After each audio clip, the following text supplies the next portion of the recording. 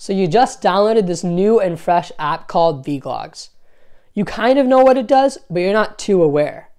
Hi, my name is Aditya Dapali and I'm the founder and CEO of vGlogs. In this walkthrough video, I'll help explain some of its key features and why you should use the app. Feel free to contact us if you have any questions, comments, or feedback on our website, vglogs.com, using the Contact Us page, or shoot us an email at support@vglogs.com. Thank you so much and enjoy the video. Alright, let's get started. First things first, you can download the app from the App or Play Store depending on your device. If you're on the App Store, simply search for vGlogs and download it from there. Or if you're on Android, you may go to the Play Store, search vGlogs, and install it there. After the vGlogs app has finished downloading, click on the app icon. You will be asked to allow notifications. Select Allow. Right when you open the app, you'll be prompted with a login page. Depending on your choice, either join now or sign in. If you're new, sign up through vGlogs as a gamer or company/organization. Fill out the necessary information, your first name, your last name, gamer tag of your choice, email and password, and your birthday. On the bottom, you'll see two checkboxes. One is for our newsletter. This is an occasional email to inform you of major events, changes, or anything in between from vGlogs. The second option is to be recruited. You can check this box to show companies/organizations that you're willing to be recruited for a spot on their team. You can change these options at any time in the app settings. Let me fill out this information and I'll see you on the sign-in page. After you sign up for an account, you will receive an email to activate your account. Please check your spam and your inbox folders for your email. Go ahead and select Sign In.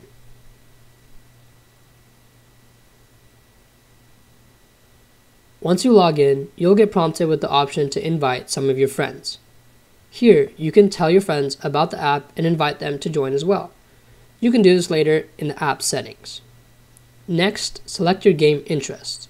This is where you can put what you're interested in, and based on those interests, vGlogs will suggest followers and other gamers to connect with. Once you select what games you're interested in, feel free to follow other gamers and grow your network. Once you're in the app, it's fairly simple to use. On the bottom, you have four main tabs: your home page, your suggested followers page, messages, and notifications. You will now want to set up your profile. To access your profile, you can either click on the profile picture or select an option from the sandwich menu. Once you select your profile, you can change your profile picture, cover photo, name, and gamer tag, and description. On the profile page, you will see a vlog section and a post section. A vlog is your video game log, aka your gaming resume. Use this to add achievements and stats for all your games. On the right, you can swipe to see your post section. Here, you can make a post that will go to all of your followers on their home feed, or else others can view your posts by looking at your profile. To add a vlog and posts at any time, you can select the plus icon on the bottom. The trophy icon is for your vlog and the notes icon is for making a post. Make sure to keep your vlog up to date. On the top, you will see some stars. These are vouchers. You can endorse and comment other players for their skills or abilities. Use this wisely, as once you vouch for another player, it cannot be deleted, only modified and edited. This is to assure honest and truthful vouchers. Going back, your homepage is automatically populated with posts from vGlogs and myself. This is to help provide you content right off the bat and give you quick updates directly. On the homepage, you can like, comment, and share posts. Keep in mind, if someone shares your post, even after you delete it, it will show up in their post feed. On the top, you'll see a search icon.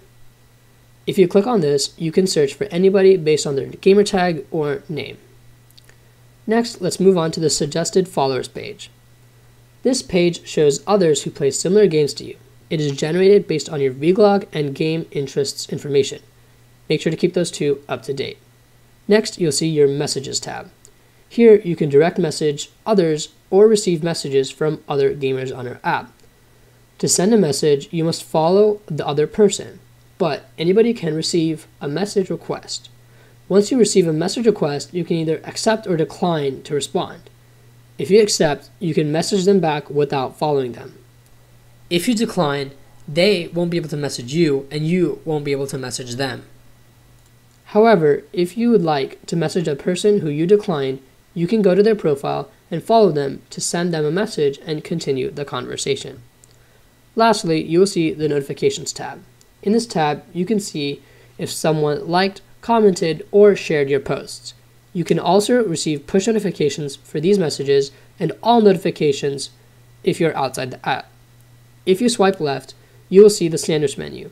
This menu has several options including your vGlog, posts, settings, terms of service, and privacy policy.